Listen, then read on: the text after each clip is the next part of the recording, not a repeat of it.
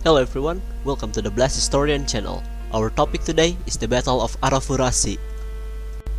The Battle of Arafura Sea is a battle where the Royal Netherland Army intercepted 3 Indonesian torpedo boats. This battle happened in 15 January 1962 at the Arafura Sea between the island of Maluku and Papua.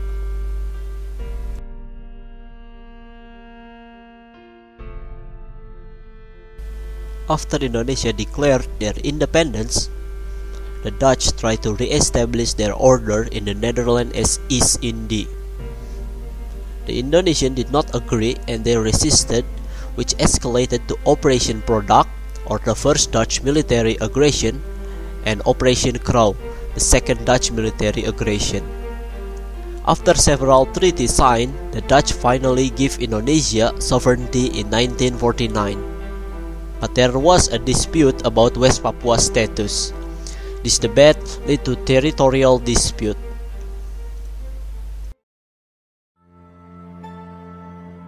During the Battle of Arafura Sea, the Royal Netherland Navy fleet consisted 2 former S-class destroyers, the HNLMS Courtenay and HNLMS Everston, and 1 Friesland-class destroyer, HNLMS Utrecht.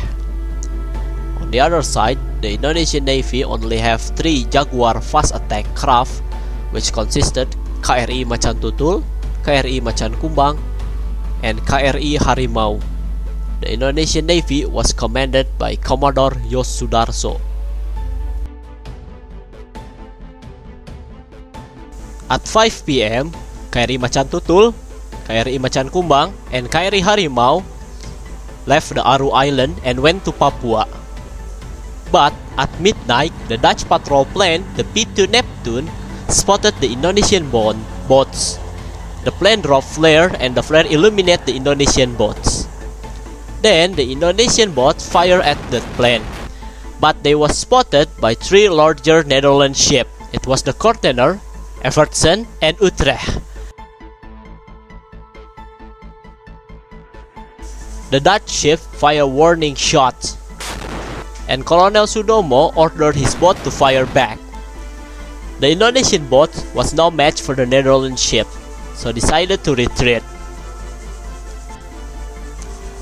But KRI Macan Tutul radar was jammed and the Dutch mistook the jam ship maneuver as offensive, so they shot at the Macan Tutul. The first shot missed her. But before KRI Macan Tutul sank, their commander Yosudarso shouted, "Kobarkan semangat pertempuran," which means ignite the fighting spirit.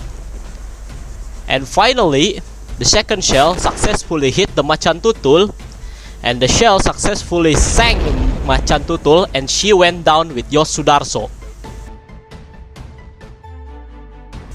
The other 2 boats successfully retreated from the Dutch ship, and the battle was ended with Netherlands victory, and it was crushing defeat for the Indonesian.